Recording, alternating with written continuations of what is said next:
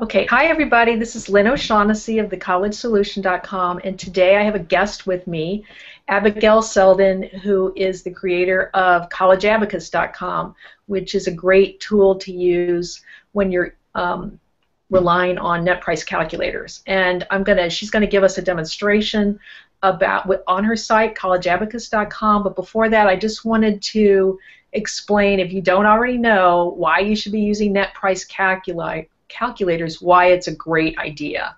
In the past, well, still most families do this. Their kids apply to schools and then they wait around for months before they find out if their child's been accepted to a college or university and if they've gotten any scholarship money or need-based aid.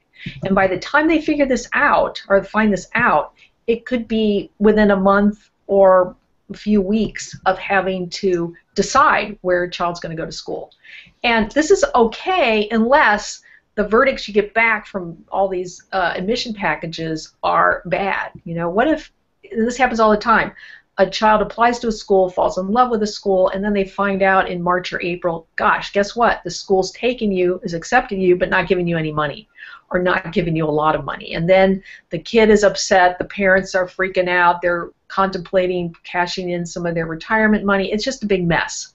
So that doesn't have to happen anymore because of net price calculators. With net price calculators, you can look and see what the price will be for your family, a personal estimate of what any school will cost for your family well before your child applies for schools. In fact, that's what I would suggest, is use these net price calculators before your child falls in love with any schools. And you can find the net price calculators on every school's website, okay, that participates in the federal financial aid program, of which almost all of them do. And then besides just going to each website to try out each calculator, you can go on College Abacus and get them all. I mean, I think Abigail refers to her site as like the kayak of college pricing. And this is really, I think, net price calculators are revolutionary, and College Abacus is making the process of using these calculators even easier. So I'd love to introduce Abigail. And Abigail, do you want to talk a little bit maybe about why people should use your website?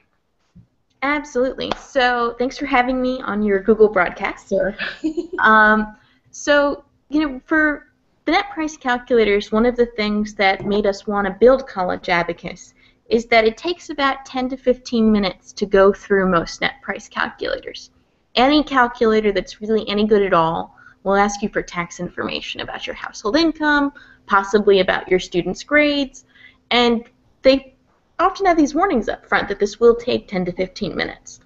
And so to go through that process for 10, 20 schools will take you 10, 20 schools times 10 minutes. And so now you can search all of those schools with College Abacus with one 10-minute sprint. So it's still not instantaneous, but you are able to get those results easily and to save your information. Okay, great. So maybe you could give us, and basically, how many schools, Abigail, do you have on College Abacus? Just over 4,000 now. Okay. And that 4,000 includes currently the top 200 schools as ranked by U.S. News and World Report. Right. So you do have a service where if you don't want to go and pull up the net price of every school, you could actually pay and get a list of the top 100 liberal arts colleges or the top 100 universities as ranked by U.S. News. That's correct. Right now you can search 3 schools at a time for free on College Abacus, and you can search 3 schools at a time forever, as many times as you want. But you also have the option of purchasing Abacus 100, in which we send you a spreadsheet that includes your personalized estimates for the top 100 colleges or the top 100 universities, or both. So this is particularly well suited to folks who want to send their child to a selective school but need to know how much it's really going to cost beforehand. Yeah, which would be a real time saver. Yes. Well, now, before you give us a demonstration, one thing that I would love for you to talk about are the federal calculator, the calculators that rely on the federal template, which are, in my experience, pretty lousy. So Yeah, talk about them, and also how many calculators out there are using the federal template? absolutely. So about a little more than 50% of all the schools out there are using the federal template, which is unfortunate, but it is free and it is easy to install. So that I think Maybe the explains part of it. schools. Yes, for the Yeah, schools, right. it's easy to install. Um, the federal calculator has a couple of weaknesses. Its primary weakness is that it only asks one financial question.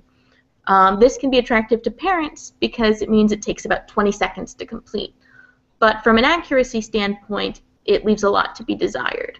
All schools, whether they meet full need or not, ultimately use the FAFSA to determine how much financial aid that they're going to give you.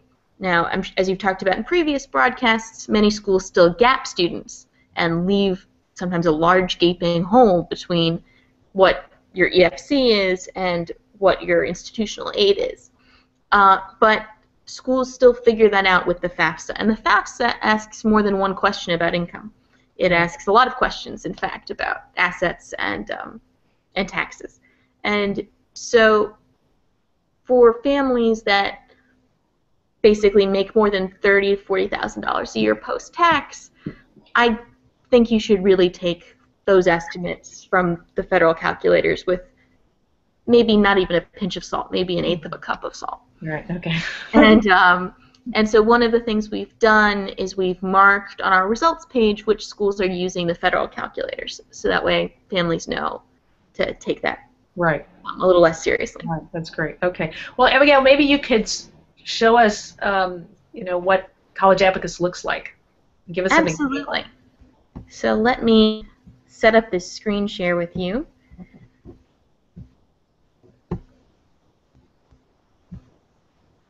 Okay, Lynn, can you see it? Yeah, now I can. Yes. Excellent. So we've preloaded this profile for a family of 4, which makes a household income of about $75,000 a year and has about $300,000 in assets, including home equity. And so we've put in Amherst, Harvard, and Princeton. So this is through the free search, so you can go to do the 100 here. Let's click Let's Get Started. Because we've preloaded this with a profile, you don't see these questions that you have to go through, which is typical for a returning user. As I said, you enter your information once, maybe some supplemental questions, and then you're done. Abigail, how long does it take to enter all the information? Because you have to provide enough information that will cover all of these calculators. That's correct. So it takes about 10 minutes. Okay. And you should have your tax information handy.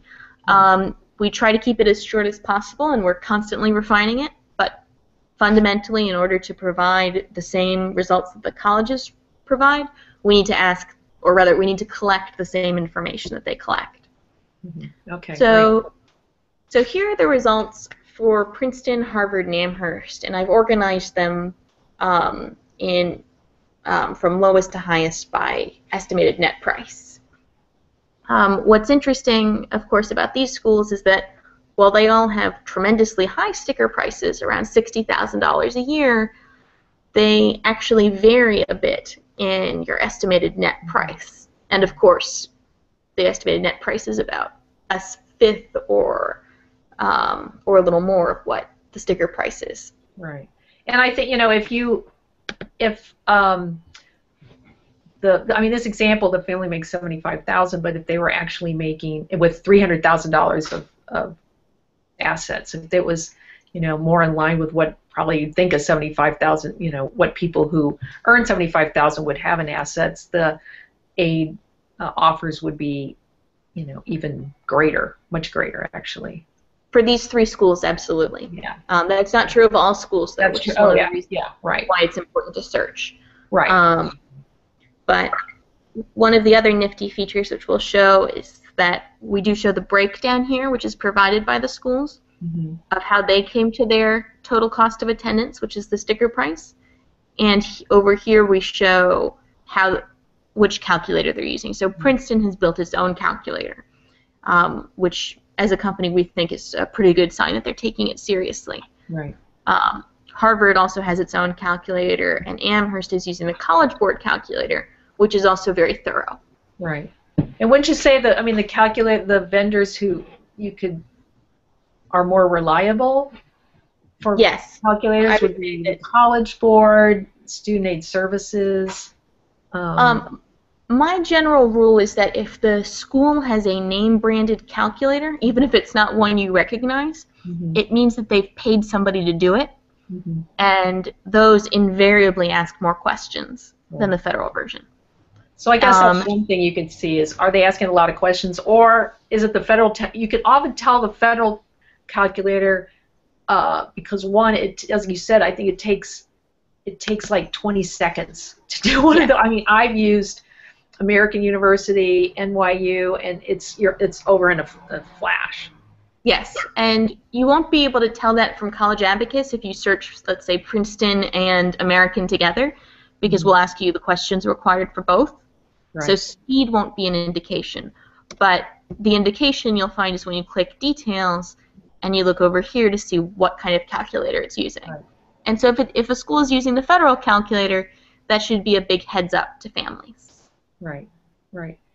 And what'd you say in general? You said about over half of schools are using the federal template.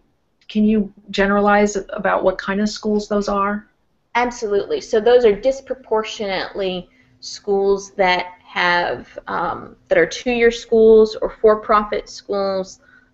There are, as you mentioned, a number of four-year schools that do, and even high-ranking four-year schools that use the federal calculator, but they're the exception, not the rule. Okay. So, for example, in the top 200 that we have in the Abacus 100 products, only 20 of those schools are using the federal calculator. Okay. All right. Great. Okay. Well, thanks for that demonstration, Abby. Do you want to put yourself back on the on your screen, your picture? Absolutely. Okay. Though before I do that, I'm going to give a little plug for our videos. They're animated. They're a minute long. They're available on our website. Okay. So that just shows you how to use the calculator then? Exactly. It explains a little bit about what it is and how to use it. Okay. So any final advice about using these net price calculators for families? I guess I would make 2 points. One is to use them early. As you said earlier, the best time to use it is before your child falls in love with a school. There are a lot of great schools in the United States. A lot of them are very similar to each other. So figuring out how much it's going to cost is probably just as important as whether it offers lacrosse. And then the second is that it's like your 7th grade pre-algebra teacher used to say, garbage in, garbage out. If you put the wrong numbers into the equation, you will get incorrect results. So the best thing you can do to get an accurate result is not just to look for schools with good calculators on College Abacus, but also to make sure you really have your tax returns handy when you fill it out. That's great advice. So I want to thank Abigail from the College Abacus for coming on today. I urge everyone to check it out, and because I think if you were looking for ways to shrink the cost of college, using net price calculators are really essential, because there are, as Abigail said, there's a lot of different schools out there. They might seemingly seem the same, but their financial aid and merit scholarship policies can be all over the board. So there are very stingy schools out there and very generous schools and those in between. And really the only way you're going to find out which is to use net price calculators. So that's it for today. Thanks for watching.